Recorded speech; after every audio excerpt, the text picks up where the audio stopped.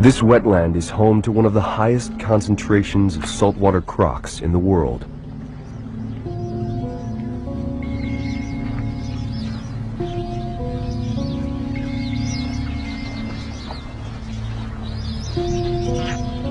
During the wet season, it's a fertile gathering ground for all manner of thirsty creatures. They mingle in rivers and billabongs, backwater creeks that swell with the rains.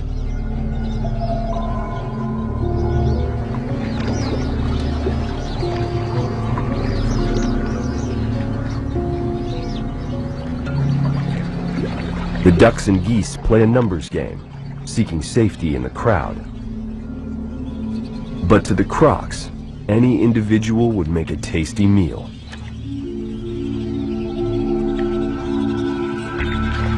The salties wallow, showing only half-hearted interest in the squawking fowl.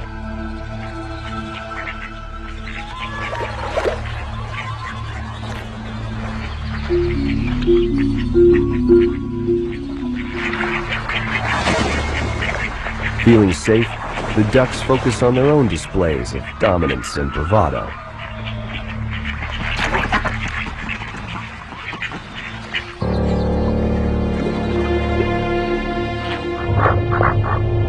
Distracted, they fail to notice two crocs closing in.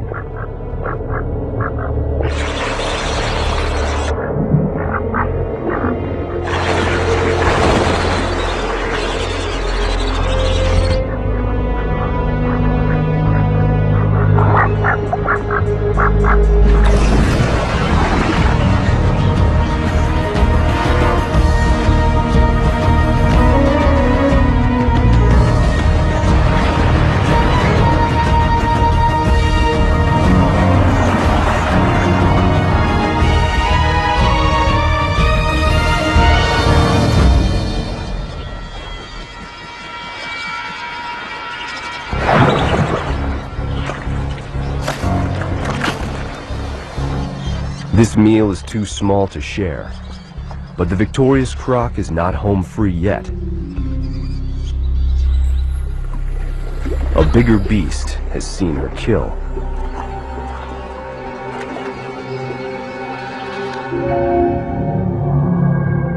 This is no ordinary croc. It's the Billabong King, a battle-tested 5.5-meter male who dominates these waters.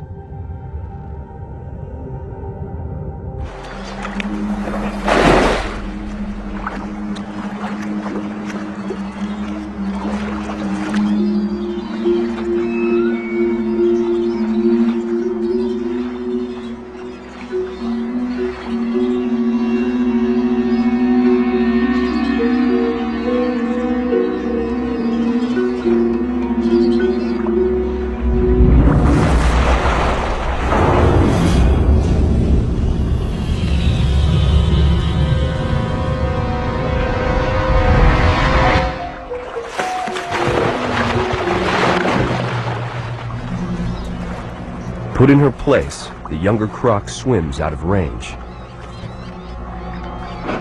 The Billabong King has stolen her prize.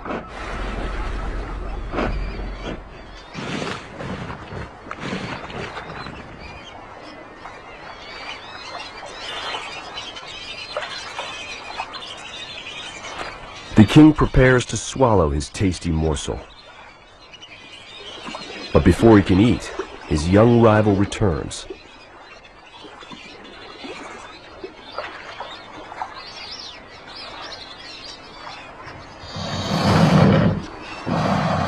It's a feeble challenge, quickly rebuffed.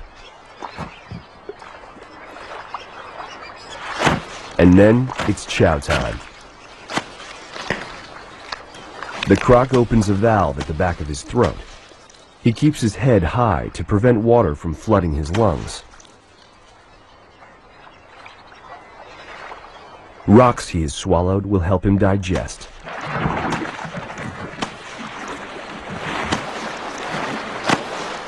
As the dominant salty on this stretch of river, the Billabong King sits firmly atop the predatory food chain.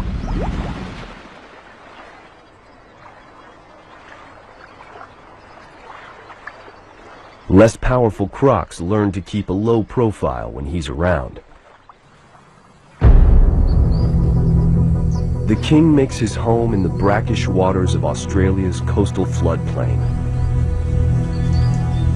During the day, he can usually be found lounging on the riverbank.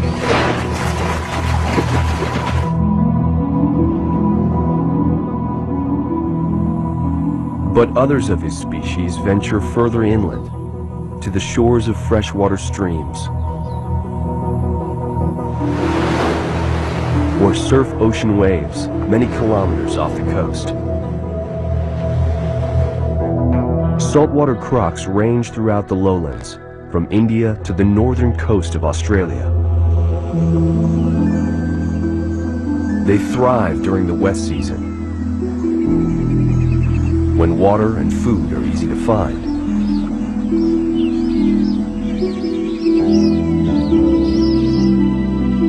Rivers spread out across the floodplain, creating vast wetlands for the salties to roam. In a few months, the water will dry up, leaving baked earth and hard times. But for now, it's a land of plenty.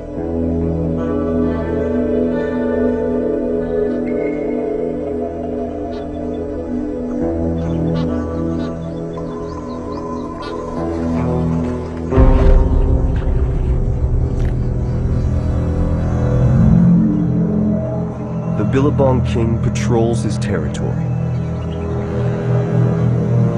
He's keeping an eye out for males who might challenge him, and females he can woo. The wet season is also the season of love. Another male croc swims near, looking for a fight.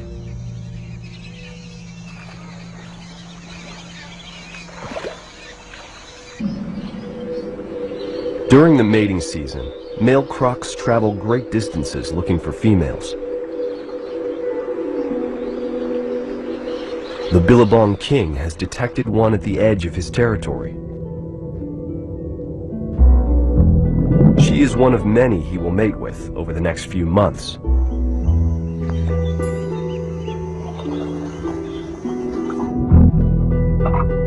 Mating happens in the water. Blowing bubbles gets them in the mood.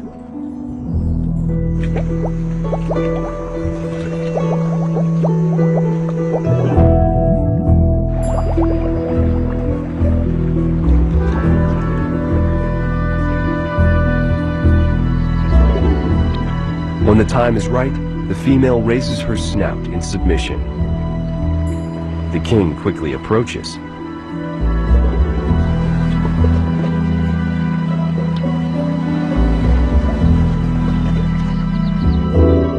In the murky water, tails intertwine, and his genitals, normally hidden inside his body, come out for the occasion.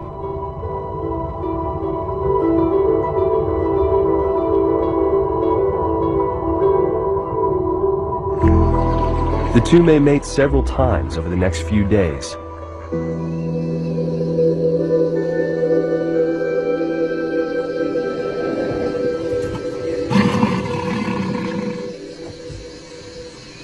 In other seasons, he would never let her get this close. But tonight, their interactions appear almost tender.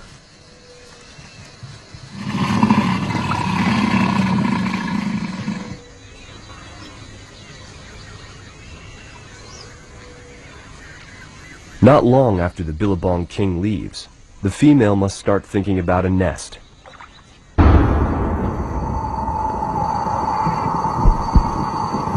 About 6 weeks after mating, she's ready to lay. An infrared camera reveals her labors in the pitch-black night.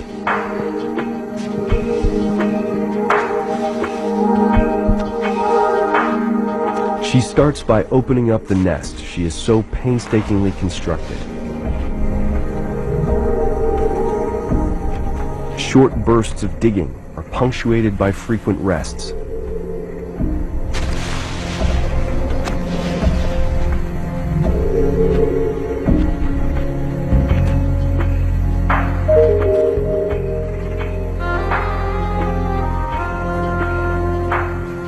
She's a big crocodile and can lay up to 80 eggs.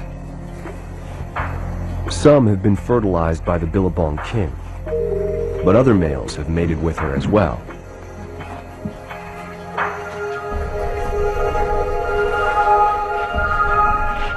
Once the eggs are laid, she piles vegetation back on top. It'll protect the nest and keep the eggs warm. The optimal temperature for their development is between 30 and 34 degrees.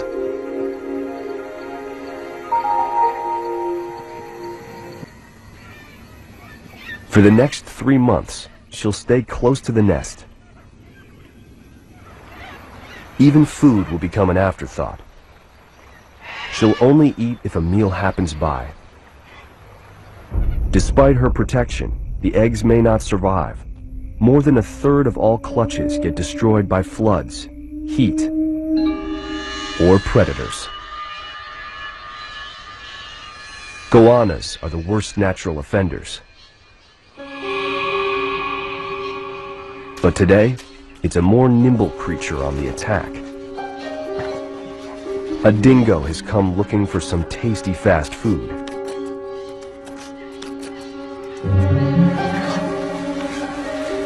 The canine digs in, pawing at the mother croc's careful construction.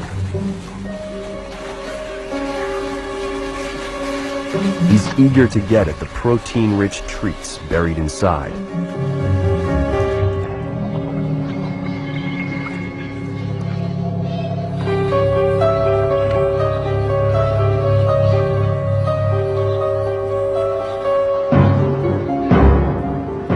The mother croc swims in to rescue her eggs.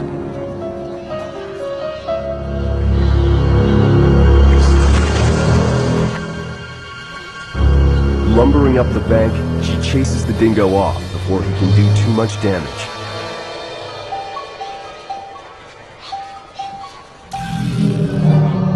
She's not agile on land, but her teeth are ferocious enough to drive him away.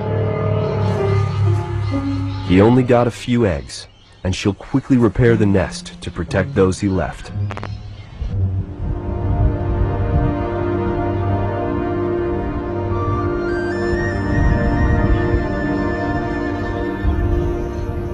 The mother croc's vigil continues 24 hours a day.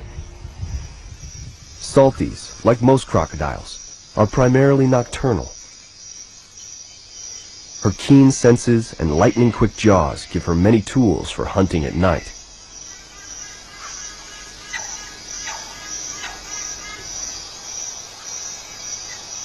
Aided by crystals in her eyes that amplify ambient light from the stars and moon, she sees exceptionally well. Her eyes shine hauntingly in the artificial beam of a flashlight.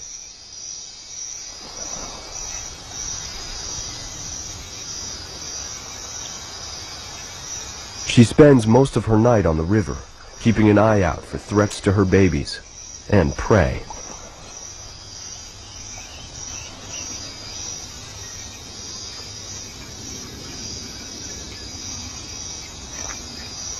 Any creature out in the dark would be wise to give her a wide berth.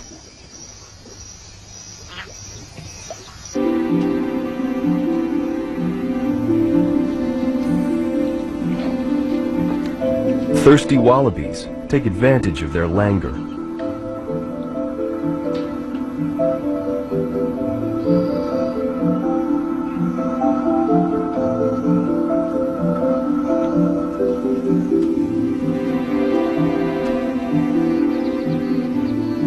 The crocs specialize in lightning-quick strikes from the water, but they're not great hunters on land, where their prey can see them coming.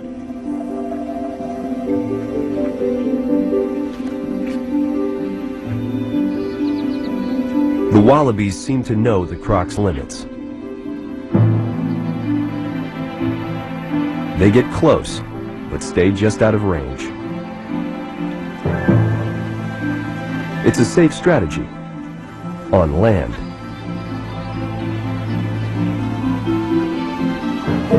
In the water, the Billabong king is out looking for a meal.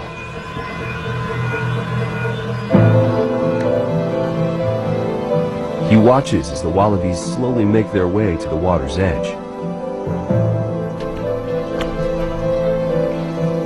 They opt for puddles away from the river.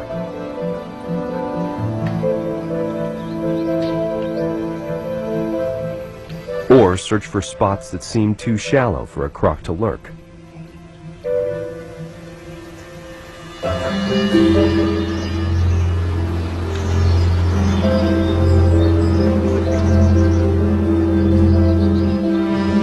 But they don't all get it right.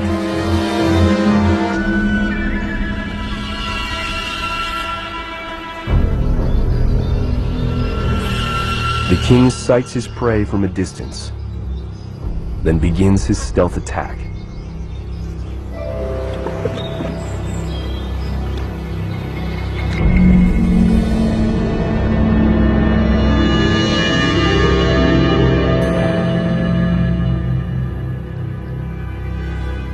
He approaches with scarcely a ripple.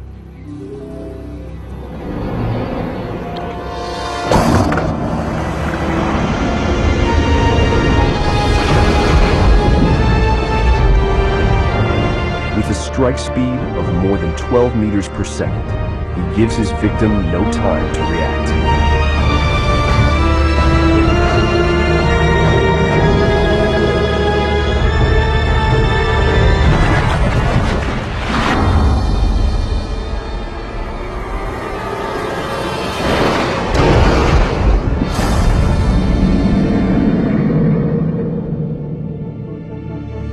The violent thrashing does more than just kill. It breaks the wallaby's body into bite-sized chunks that the crocodile can swallow.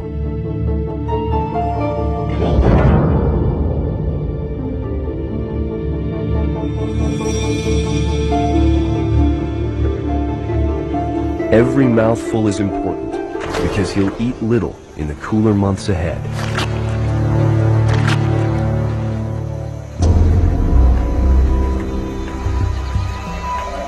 As the Billabong King fattens himself up in the river, his offspring are getting ready to hatch. After almost 3 months in their hard-packed nest, the baby crocs begin breaking out of their shells.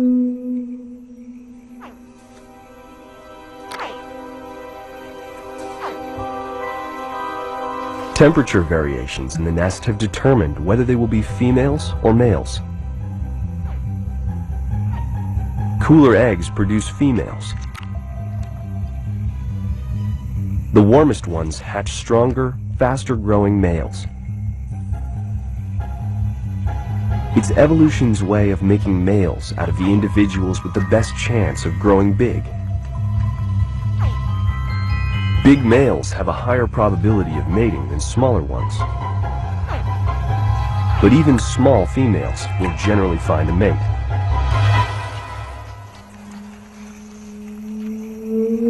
Remarkably, nature has found a way to select for size and strength in the males, even before they are born.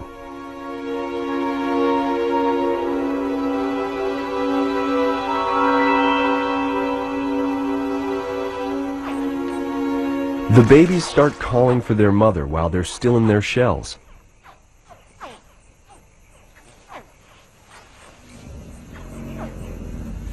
They'll need her help to get out of the nest, which is hardened into a rigid cement-like fortress.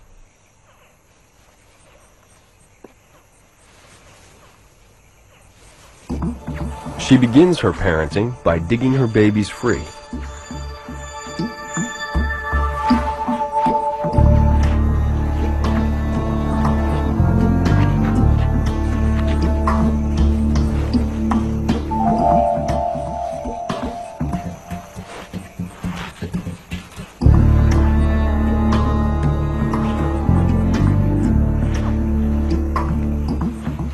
But the job gets harder from there. Using her mouth, pointy teeth and all, she must ferry them from the nest site to a safe spot in the water. The hatchlings are not easily corralled. Prudently, their instincts lead them away from other animals' jaws.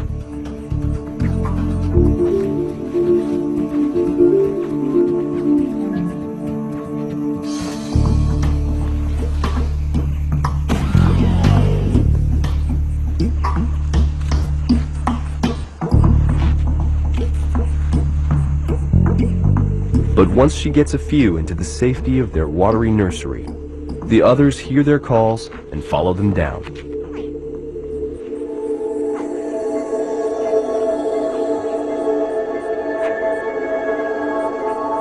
In the water, the hatchlings will primarily fend for themselves.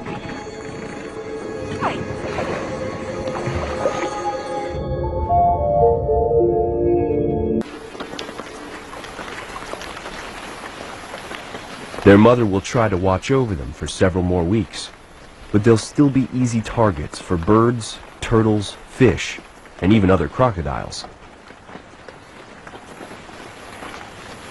If they survive to adulthood, they'll rise to the top of the food chain, but for the time being, they're close to the bottom. Only 1% will make it to maturity.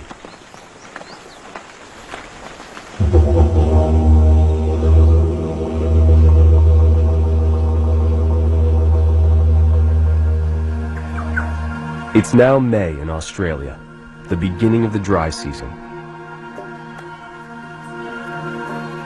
The weather has gotten cooler, and the crocs are becoming less active.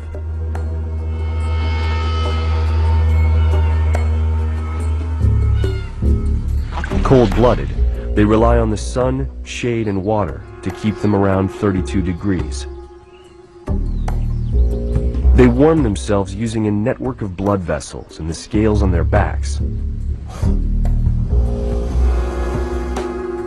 As the sun hits the scales, it heats their blood. It's an effective system, but slow. A croc as big as the Billabong king has to worry about his head overheating as his body slowly warms.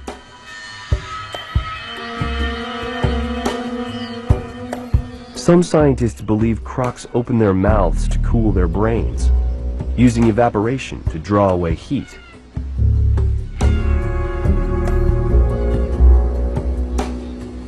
Or they could just be showing off their teeth, warning other crocs to keep out of their way.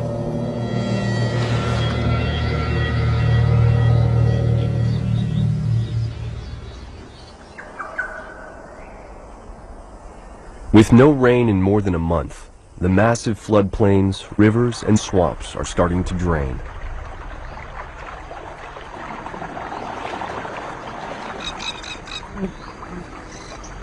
Water levels drop, and crocs must relocate. The Billabong king retreats to his dry season haunts. With close to 50 years of experience, he knows which waterways stay wet all year round and will vigorously defend them. Smaller crocs are pushed into more hostile environs.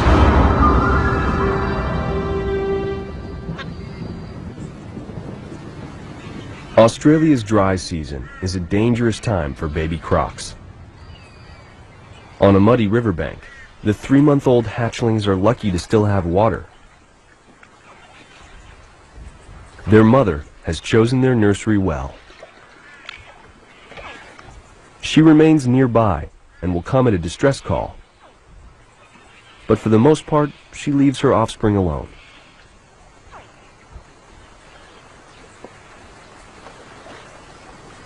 The hatchlings rarely venture onto land, where they can easily be picked off by predators. But the need for food breeds bravery, and they do make incursions ashore in search of crabs, insects, and other small creatures. A black-necked stork has a similar diet, with one added delicacy: the young crocs themselves.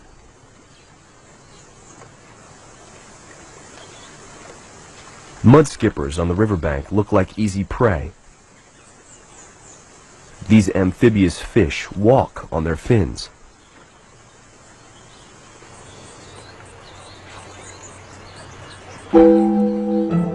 The hungry hatchlings find them impossible to resist, but difficult to catch.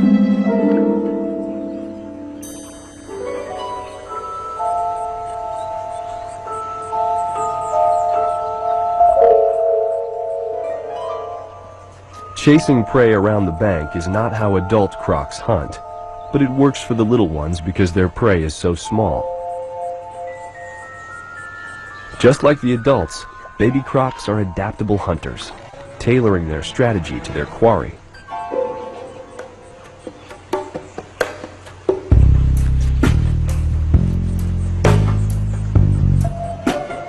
Today, there's an opportunity for crab.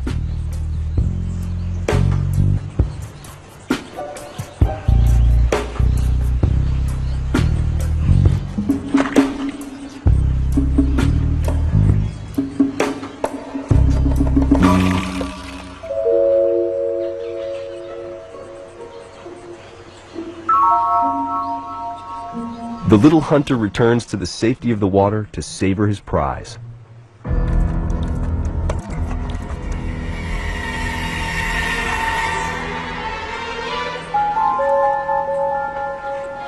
Unfortunately for his siblings, he's not the only one out hunting.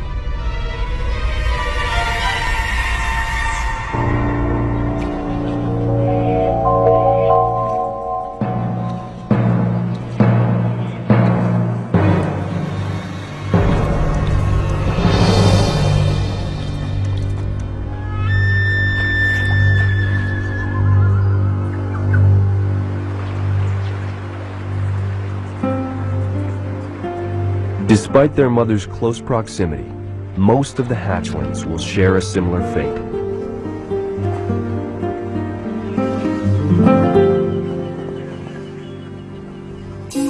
They're vulnerable on the surface.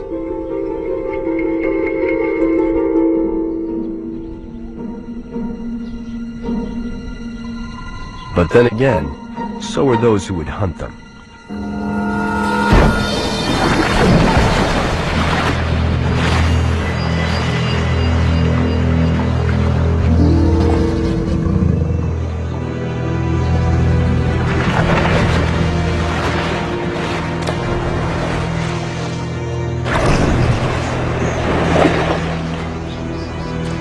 This is a welcome catch for the mother croc, and will probably be her last for a while.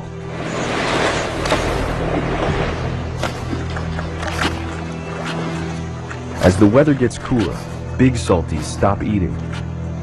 They can't warm up their stomachs enough to digest. They can live without food for months, but as the water disappears from the floodplain, many crocs will face an even more severe test of their mettle. The last muddy pools become crowded oases.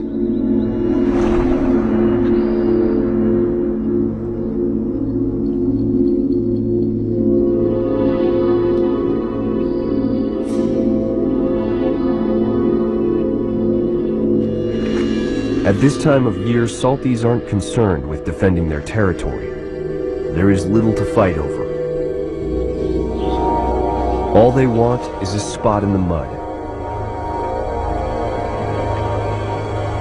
They need the water to help them keep cool.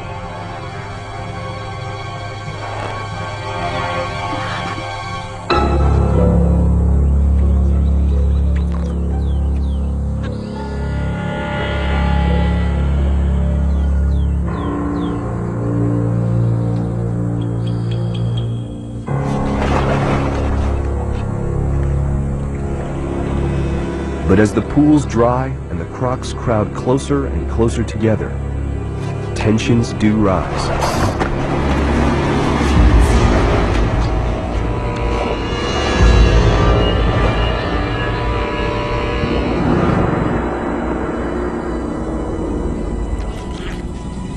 One croc forsakes the dubious safety of the mud pit in search of a more inviting locale. He sets off during the cool of evening, hoping to find another pool before dawn.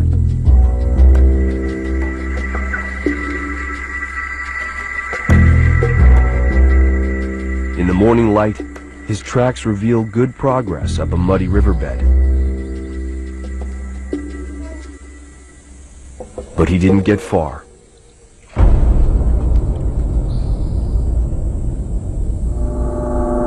With no water in sight and no protection from the sun, he won't last long.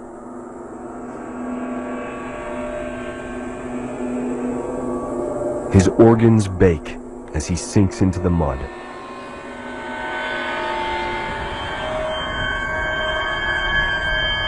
The long dry season is taking its toll.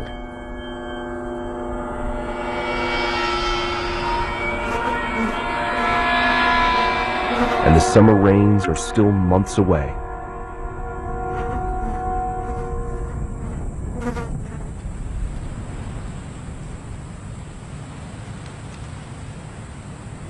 The last inland water holes attract all who can get to them.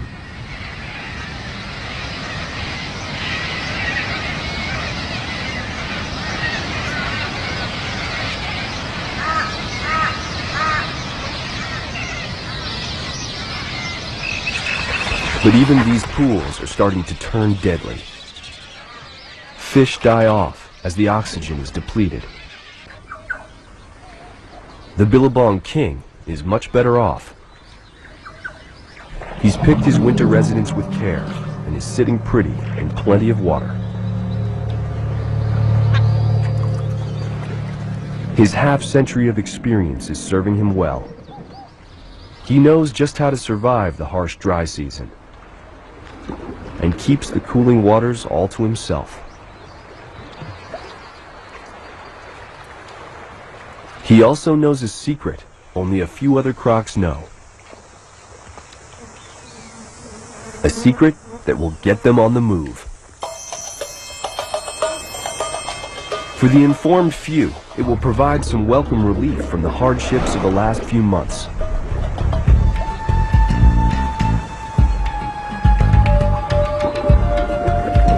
What sparks them to go is a mystery. But all at one time, they head for one specific spot on one specific river.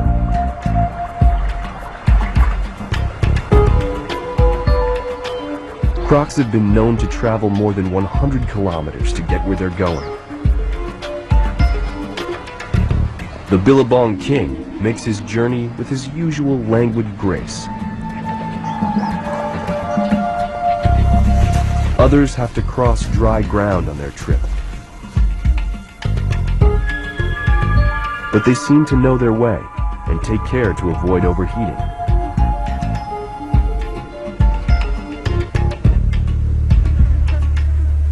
They rest often and wait out the hottest parts of the day in the shade.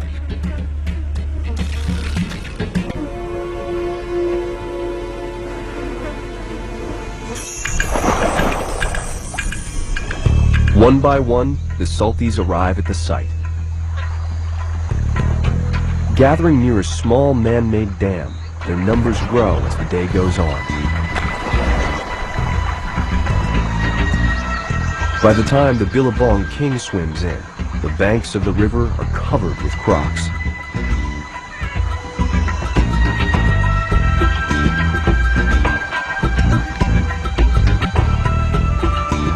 This special group is about to reap the rewards of their knowledge. In the dry season, as the river dries up, the dam separates the fresh water upstream from the salty ocean water below.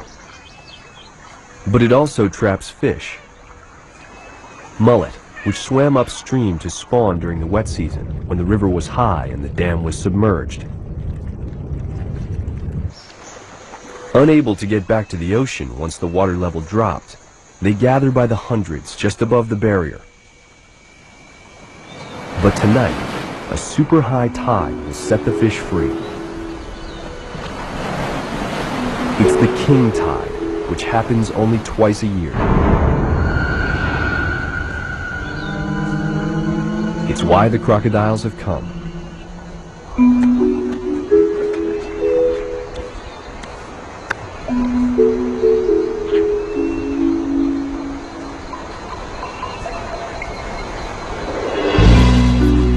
As the rising tide rushes over the dam, the mullet fight against it to get back to the ocean.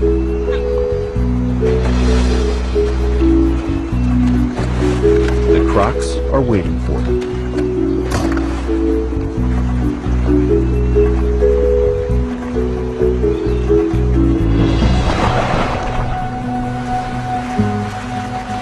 Like bears stalking salmon, the salties hunt with minimal effort. They wait with their spring-loaded jaws agape, ready to snap shut at the touch of a fish.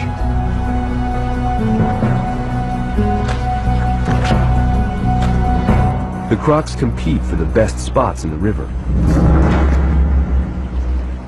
And as usual, the Billabong King lays down the law. But there's plenty of fish to go around, and the crocs enjoy a hearty indulgence after a long season of want.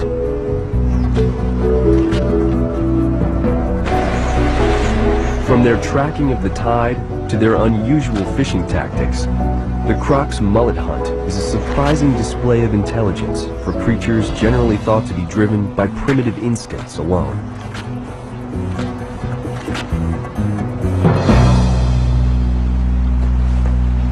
Stuffed, the Billabong King waddles off into the night.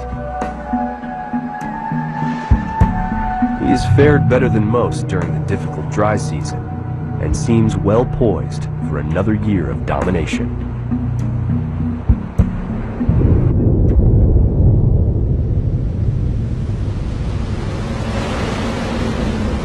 January.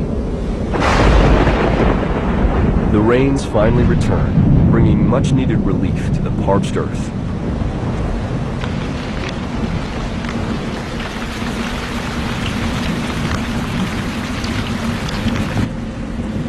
Rivers and lakes fill up, and the plains flood once again. The Billabong King has made it through another year. If his size is any indication, he's probably pushing 50.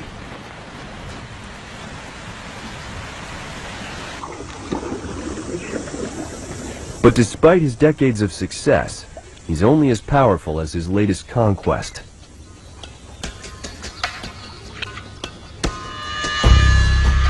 He doesn't go looking for a fight, but is more than willing to engage if he feels his dominance is threatened. Today, another salty is fishing in his space.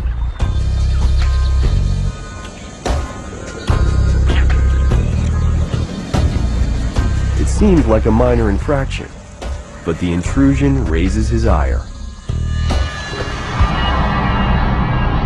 The Billabong King will flex his muscles.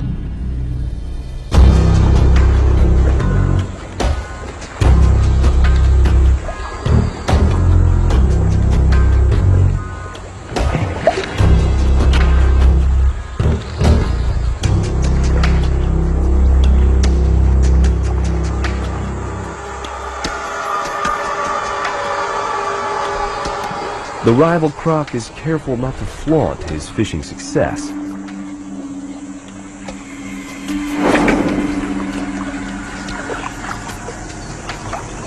He takes his meal quickly when the king's head is turned.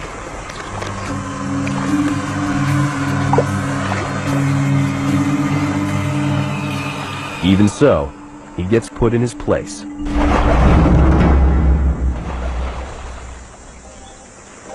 As he has done countless times before, the Billabong King establishes his supremacy without much of a fight.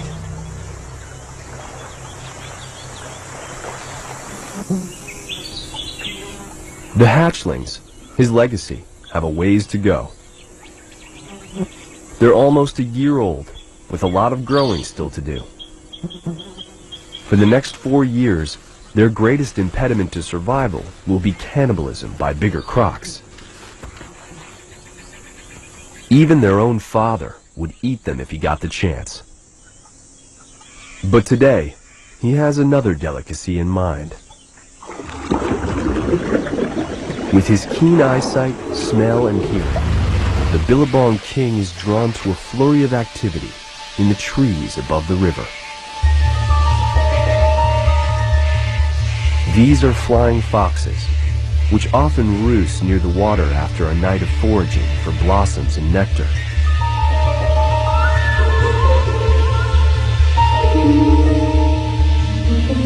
The nomadic bats travel hundreds of kilometers, and their colonies can number in the millions.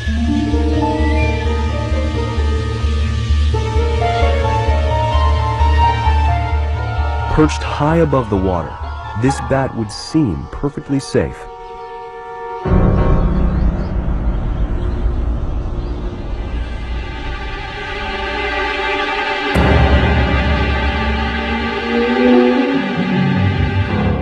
But this croc has one more unique talent. Wielding his mighty tail with tremendous force, the Billabong king propels his body 2.5 meters in the air.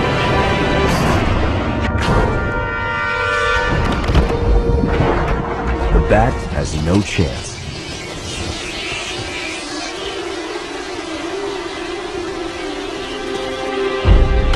It's a stunning display of agility for the 1,000-kilogram croc.